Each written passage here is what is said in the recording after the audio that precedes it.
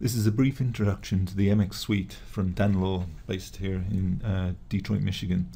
So the MX suite can be used to test real-time control embedded systems, and it can be used throughout the life cycle.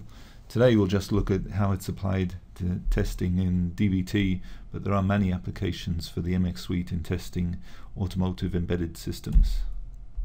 And this here is testing the equivalent of a body module, and the body module is a software in the loop system running on the PC. So this is our system, our virtual microcontroller, and this would be equivalent to the Krona system, except the Krona system is more appropriate for powertrain systems where we really want to know very detailed specifics about time execution and make it simulate much more closely an actual microcontroller.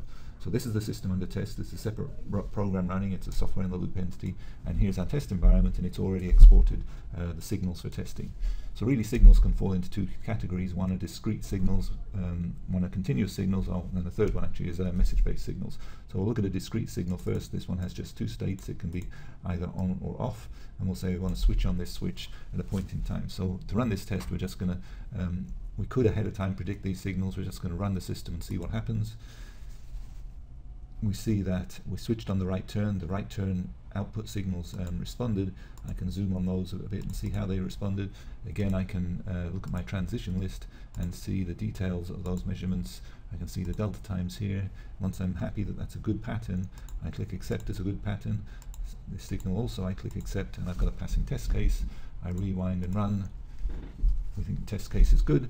I can accept that and move on to a more comprehensive test case. So we'd say, well, the next test we want to run is to grab the hazard switch and switch that on also. So we switch on the hazard switch maybe like this, and we'll rewind and run and see how that behaves.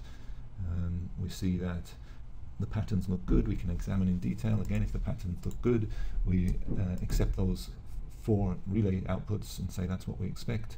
They're now passing signals, and we see actually that we have a message, a CAN message, when the hazard switch is on and off. So there's 2 ways we can look at the CAN message. We can either say we want to look at the full message, or possibly look at a signal in a message. So let's go find the signal inside the message.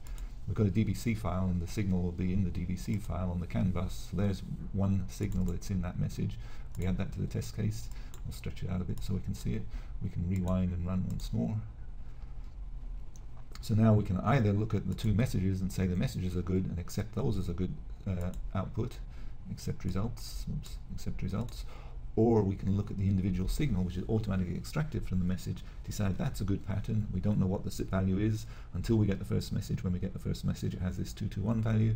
When we get the second message, it has a 51 value. If that pattern is as we expect, we accept as a good pattern. We rewind and run, and our test case is looking good, all passing. So very rapidly and way faster than you could write scripts to do this thing, and way easier to understand an output than looking, for example, at 1s and 0s on the left here. They're useful in detail, but overall we get a much quicker picture of the behavior of our system looking at it graphically than we do looking at the numbers, for example, in a CSV file or a spreadsheet. Okay, so they were discrete signals, message signals. Let's have a quick look then at continuous signals. So this example here then says we've got a dome lamp intensity, the interior dome lamp, and we're going to switch on, open the door that is for, again, we'll say 10 seconds. We run the system, hit the run button, and we see the dome lamp intensity jumped to full intensity when we open the door and faded out after we close the door.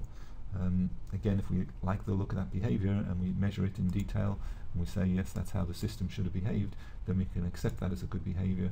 When we rewind, we've now got an expected behavior that matched that behavior. When we're running on a hill tester, we'd want maybe a tolerance band here, and just to emphasize the look of the tolerance band, we'll pull that line down like that, and we say here's the expected behavior. Obviously we're not quite expecting this, and we run again. Here's the actual behavior. Stays high there. It's now a failing test case, and we mark it as failing here because it left the tolerance band right there. So we've seen now the 3 basic message types: discrete signals, continuous signals, and message type signals. So as we construct more and more of these test cases and scenarios, and really the way we view scenarios is they're places to build complex sequences out of simpler test cases. So we might make our scenario more complex by picking up test cases, building block test cases, and adding them to the scenario. We can run them in sequence, or we can run them concurrently.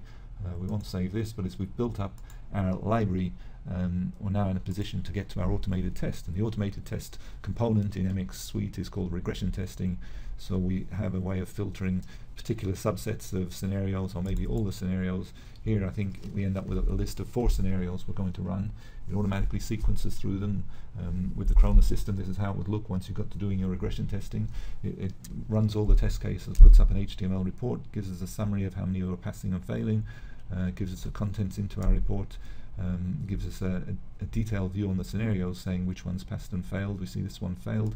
We'll look in here, we see more documentation about the scenario added by the person creating the scenario, and we see that the 5 test cases in that scenario, the last one failed. If we jump down to that one again, we get a graphic in the HTML report saying here's where the failure is. We see numerically describe the failure, and then we see things like the requirements that are associated with this test case, what requirements failed, then also what tolerances were in effect, and then the detailed numerical values for the test case in as much detail as you want to examine. So that covers very quickly the MX Suite and how it would look to the tester, and you know, to emphasize again that once we train up a test team, whether they're working on a model world, in a Simulink world, with a desktop hill, on virtual microcontrollers such as with Krona or our own virtual microcontroller, or a hill tester from, for example, DSpace or ETAS or National Instruments and Veristand, the test environment to the tester always looks the same. The test cases, to a large extent, have an opportunity of being portable through the life cycle, and the person, the company who is building their suite of test cases has the flexibility then to decide what kind of equipment they're going to buy later on, and execute the test cases on the most cost-effective piece of equipment at the best location in the world, instead of being tied to a particular piece of equipment because the test cases are in a particular format and only run on that equipment. So that was our brief introduction to MXV, and now back to Krona and their demonstration of the MX Suite, running it against their virtual microcontroller. Thanks for your time.